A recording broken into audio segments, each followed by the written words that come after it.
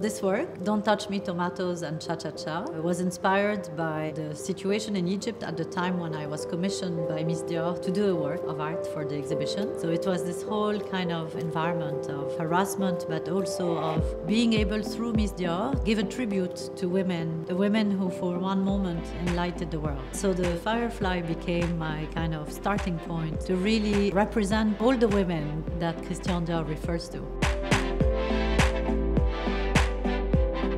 I love smells. I love good smells. I love encountering a good smell. I find experiences very important in terms of what they mean in our life, how they remind us of incredible moments in our life, how it can bring you back to a different time in your life and a different place.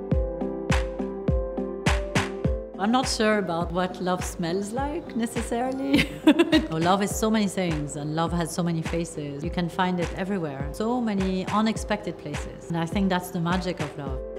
In fact, this work is really made with love.